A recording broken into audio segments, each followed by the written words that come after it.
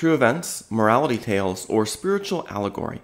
The Gospels record the parables and sayings of Jesus, but also stories of miracles and exorcisms. I don't know what to believe. While many of these narratives or sayings are recorded in each of the Gospels, they are presented in a different order or grouped together to drive a particular point home. And of course, there are the supernatural elements. So how are we modern readers able to understand this unique way in which the Gospel writers have presented us with these stories? Welcome to the Bible Paladin, and thank you for joining me. Today we're going to read two stories in which Jesus shows his authority, but also deals with some supernatural phenomena that some people might dismiss as mythological or even fictional. It's all a lot of simple tricks and nonsense. Others may believe that people did experience these events but didn't understand them, and so they try to find more modern explanations, such as seeing demonic possession as mental illness. Then there are those who do see these as real historical events that have been recorded by the evangelists. And finally, some see these or interpret them as allegorical stories that really just tell a particular spiritual or theological meaning. And while the Gospels are a unique genre of storytelling, these stories may go a lot deeper than any of these theories suggest. So I invite you to stick around. And I show you how deep the rabbit hole goes. And while you're here, don't forget to like and subscribe. We'll begin right where we left off last time. Jesus is in a boat preaching to the crowds who are gathered on the shore. And it seems that the apostles were with him in the boat because every once in a while he would turn aside and explain to them the meaning of the parables out of earshot from the rest of the crowds. Now, I used to think about small fishing boats and wonder how all 13 of them fit into one boat.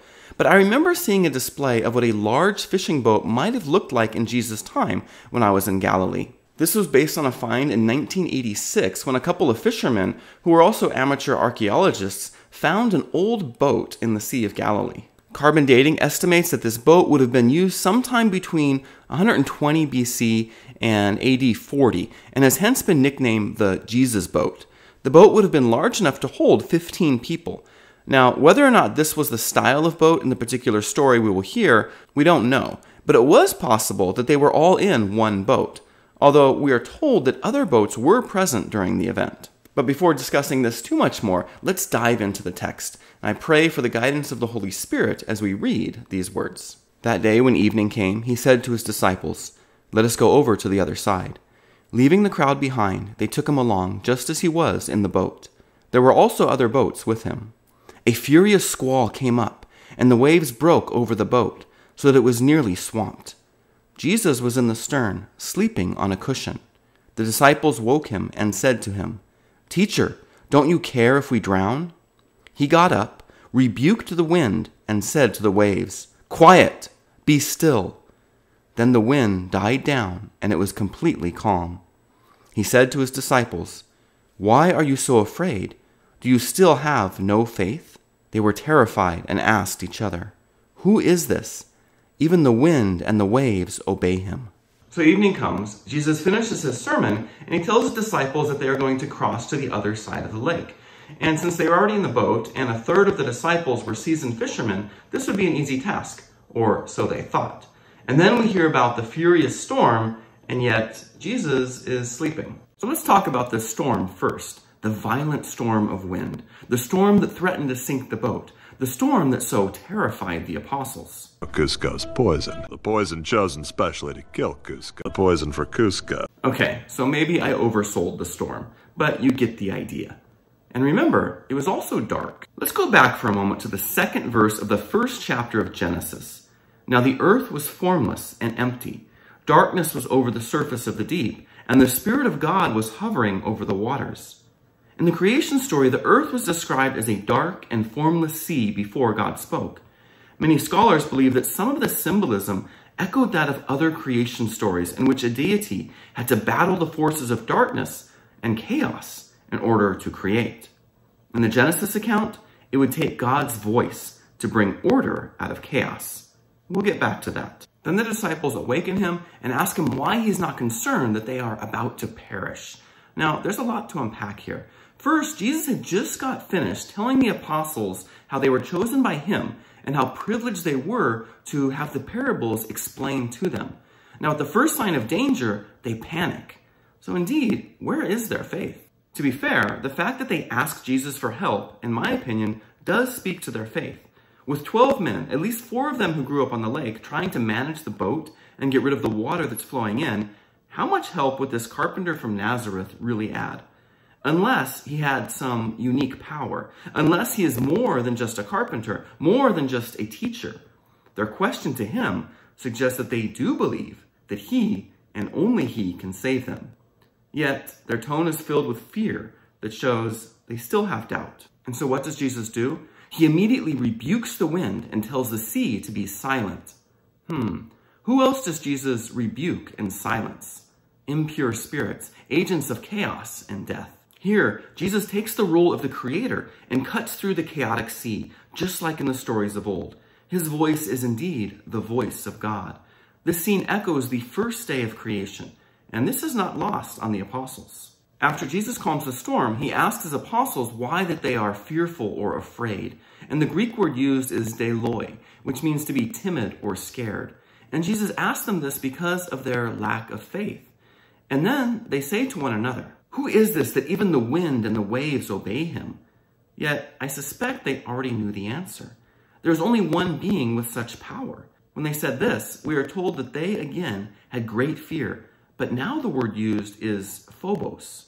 And while this is where we get the word for phobia, it is also in the expression fear of the Lord.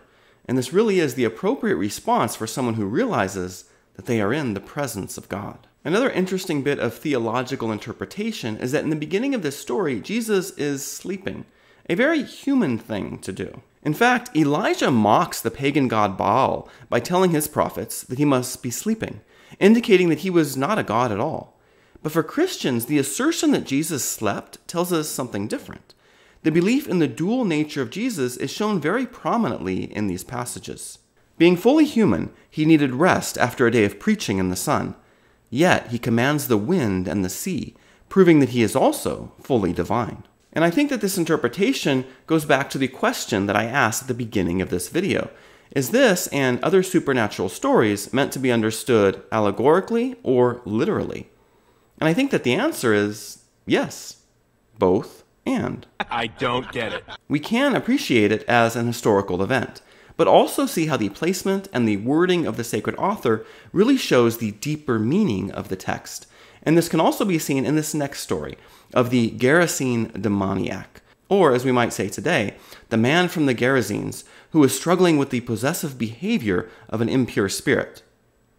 Yeah, let's just read the story. They went across the lake to the region of the Gerasenes. When Jesus got out of the boat, a man with an impure spirit came from the tombs to meet him. This man lived in the tombs, and no one could bind him any more, not even with a chain. For he had often been chained hand and foot, but he tore the chains apart and broke the irons on his feet. No one was strong enough to subdue him. Night and day, among the tombs and in the hills, he would cry out and cut himself with stones. When he saw Jesus from a distance, he ran and fell on his knees in front of him. He shouted at the top of his voice, "What do you want with me, Jesus, Son of the Most High God? In God's name, don't torture me." For Jesus had said to him, "Come out of this man, you impure spirit." Then Jesus asked him, "What is your name?" "My name is Legion," he replied, "for we are many." And he begged Jesus again and again not to send them out of the area. A large herd of pigs was feeding on a nearby hillside. The demons begged Jesus, "Send us among the pigs, allow us to go into them." He gave them permission, and the impure spirits came out and went into the pigs. The herd, about 2,000 in number, rushed down the steep bank into the lake and were drowned. First, we are told that the area or territory was that of the Gerasenes. At least Mark and Luke tell us that. Matthew records it as the Gadarenes. And now early scholars such as Origen debated on the exact location of where this would have taken place, but he also said that that wasn't the real focus of the story. So what was the point of the story and this particular area? What is significant was that this was in the Decapolis, which was an area of 10 cities mostly influenced by Hellenistic or Greco-Roman culture. The most likely spot would be Gergesa, which was a small village on the eastern bank of Galilee, and also a place where there were steep hills coming down to the shoreline. which is unusual around most of the lake. Caves and tombs have been found on this mountainside as well, and both of these details do fit the narrative. Speaking of tombs, this is where the man was living, if you could even call it that. He was there amongst the tombs, and he was harming himself. He couldn't be restrained. Now remember what we had said in an earlier episode about the importance of impurity and the connection that it had to death, and how Jesus was here to fight against those things. Well, this story, as well as the two healings that will follow it, really highlight this particular message in the gospel. And so here he is amongst the tombs, which is truly a symbol of death. The gospel also gives more evidence that this is indeed a demonic possession. The man has unnatural strength, and he speaks to Jesus not with his own voice, but with that of the beings by which he is possessed. And they have knowledge that has not yet been revealed to the man. They call Jesus Son of God the Most High, and believe that he is there to torture him. Who else can punish demons but God? And if they believe they are about to be punished, it must mean that their time is coming to an end. Something incredible is about to happen in salvation history. And yet the demons do not come out of the man initially. And so Jesus asks its name. Now remember the belief that knowing a person's name really gave the person who knows it some sort of control over that which he is asking. Now Jesus didn't need this, but perhaps he said this for the apostles who would have been watching this whole event. Maybe Jesus was using this as a teachable moment for when they would have to perform exorcisms. So this is where the demon reveals their name as Legion, and that they are many. Now, the word legion could mean a large number, as the demons say, but it was also a military term, and a Roman legion would often contain 4,500 to 6,000 soldiers. So this was a lot of impure spirits. Now, they continue this conversation and actually seem to want Jesus to drive them out of the man as long as he lets them remain in the area. In fact, they beg him to send them into the herd of swine. And Jesus does permit them. Of course, they would only be able to do this if Jesus did allow them to do so. But this still begs the question, why would they want Jesus to put them into this herd of swine? And why would Jesus do that? And this goes back to the question of impurity. Swine are considered unclean animals, and are even so named in the Torah. And that is why even to this day, Jews and Muslims and others do not eat pork. Demons are also unclean, and they would rather dwell in those animals than face whatever the Lord has in store for them. They know their time is limited. Of course, the pigs are overwhelmed by the spirits and promptly run into the sea and drown. Jesus knew exactly what would happen, so he sends them into the herd of swine instead of letting them loose into the air. Impure spirits for impure animals. But the story doesn't end here, and so let's continue reading and see what happens to the man. Those tending the pigs ran off and reported this in the town and countryside, and the people went out to see what had happened. When they came to Jesus, they saw the man who had been possessed by the legion of demons sitting there, dressed and in his right mind, and they were afraid. Those who had seen it told the people what had happened to the demon-possessed man, and told about the pigs as well. Then the people began to plead with Jesus to leave their region. As Jesus was getting into the boat, the man who had been demon-possessed begged to go with him. Jesus did not let him, but said, "Go home to your own people and tell them how much the Lord has done for you, and how he has had mercy on you." So the man went away and began to tell in the Decapolis how much Jesus had done for him, and all the people were amazed.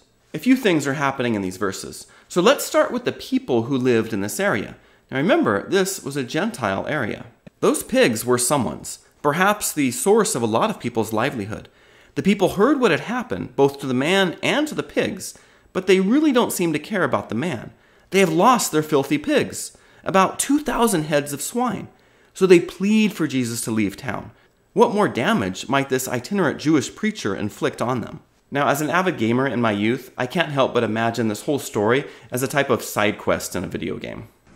Nerd! I know, but just bear with me. So as Jesus is traveling through this pagan town, he has this opportunity to cast out demons from this man. Now, once he has the upper hand, he has a few choices. Release the demons and fight with them.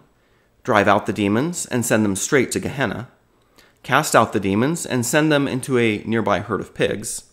And of course, we have to add the one that will give you some bad karma. Set the demons free so they can possess someone else. And so Jesus chooses the craziest and I might add the most fun option. Of course, an option that will probably reduce his reputation with the Gerasene Gentile faction and the Pig Farmers Guild. So yeah, I don't think he'll be getting a reward for this quest, but definitely some XP. Hey, gotta have a bit of fun, right? But getting back to the story, what about the man himself? How does he react? So we see him sitting there, fully dressed and in his right mind. I think the fact that Mark mentions that he has new clothes kind of gives off a liturgical vibe. You might even say that he is born anew. And of course, his response derives directly from this because he wants to go with Jesus. He wants to follow him. And interestingly enough, Jesus does not let him. Jesus is making all sorts of unpredictable choices this time. First, he tells the man to go home and to tell his family what had happened. Wait, this is new too. Usually when Jesus heals someone, he tells them not to tell anybody what happened. So what's going on? Well, first, this person will have a different ministry than the apostles. He is told to go preach to his family and friends. Also, he is not Jewish, so Jesus isn't as concerned that the story will be picked up by the Pharisees and other Jewish leaders. Jesus is low-key allowing this man to start the Gentile ministry, which will later be continued by the apostles. So let's return to the original question. When we hear this story, are we to see it simply as an account of an exorcism, or perhaps as an allegory to speak about our journey with Christ? And like I mentioned before, I don't see any reason why we can't see it as both. As the evangelists often do, they take the experience and stories of the apostles and write them in such a way to reveal theological and spiritual truths. As we hear the story today, we can imagine ourselves in the place of the demon-possessed man. The impure spirits represent sin and the effects of sin. Demons, after all, are those who have fully rejected God. When we allow sin to take over our lives, we may feel powerful and strong and won't let anyone convince us otherwise. No amount of good advice or God talk will bring us to our senses. We believe that we are not bound like those believers are. We have broken free of religion, and we don't realize that we are only hurting ourselves and ultimately living amongst the dead, because this is the final destination of sin. Then we have an encounter with the Lord. But perhaps we are suspect. I find it interesting that the man's first response is the belief that Jesus is there to punish or torment him. How often have we heard a friend or family member laugh when we may invite them to worship or church? They might respond with something like, well, if I go there, the building will collapse on me, or I'll be burnt by the holy water, or lightning will strike me. Well, I think there's kind of a masked guilt in some of these humorous responses. They come from a place of acknowledging sinfulness and being deserving of punishment, but it's said in a mocking way, in a way to dismiss it. It also comes from a place of misunderstanding. They believe that the Lord is there first to punish. But what has Jesus' whole ministry been about? Healing and forgiveness. So let's see what Jesus says to the man. First, he tells the demons to leave him. Jesus wants to take away our sin. He wants to remove them. Then he asks what its name is. It is important to name our sins, our addictions, our faults, because once we name them, such as the ancient belief says, then we will have some sort of power or control over them. This has even been ritualized, both in counseling practices as well as in various faith traditions. Whether you are writing your sins down and burning them, or confessing them to a priest, it is important to name them, take ownership, and let the Lord remove them. The man is even able to see visibly the utter destruction of those sins, those impure spirits that had taken over his life as they perished in the sea. And finally, once we have been forgiven, we can have an honest conversation with the Lord. The man who was healed wanted to leave everything and follow Jesus, but he was told that that was not his calling. His responsibility was at his home. He had to be an example for his family, his people. Jesus was calling him to something else, to share his experience with others, and to bring the good news to those around him. And that, my friends, is a powerful story, and perhaps a story that many of us may have experienced ourselves. Thank you so much for joining me, and perhaps this may inspire you to share your own story with others, maybe even here in this little YouTube community.